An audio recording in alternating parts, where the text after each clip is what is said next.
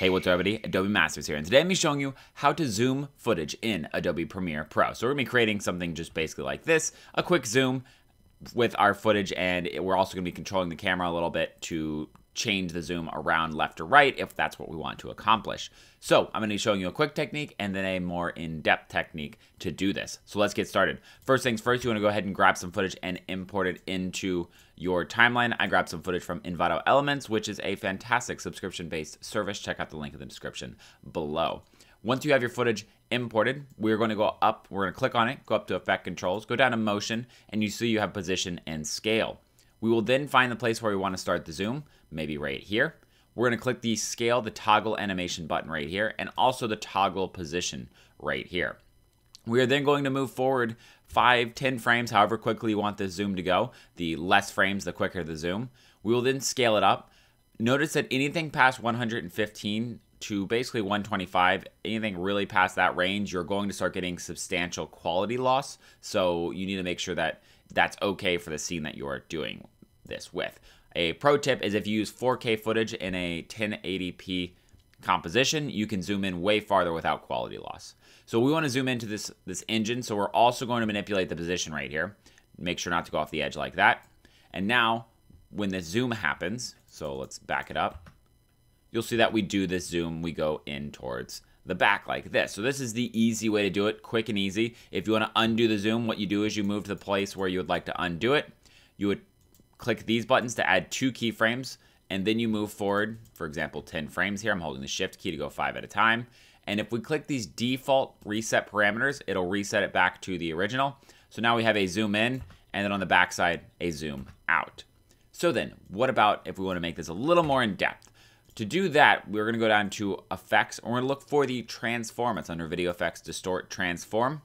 Going to drag and drop that in. What this is going to give us is the ability to actually add some shutter speed or some motion blur here. The higher this number, essentially the more motion blur. We're just going to go out to 200.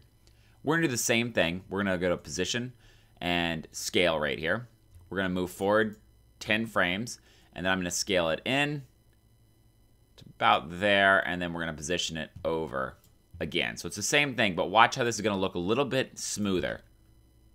There's a little bit of motion blur there. If we reduce the range of both of these a little bit to about probably 3 to 4, you're going to see that there's that blur right on the edges as it's moving. You can see the blur happening. It makes it appear way smoother to do. Next step is we can actually go even farther into this, and if we brought these back out again, we have the ability to change the velocity of this. So we can actually skew it in fun ways. For example, we could take, if we right click on this and go to ease out, it's going to actually give us a little bezel here, and we can kind of have fun with this effect by moving it around. So you can see that because the position hasn't zoomed in, we actually lose that because the position moves quicker.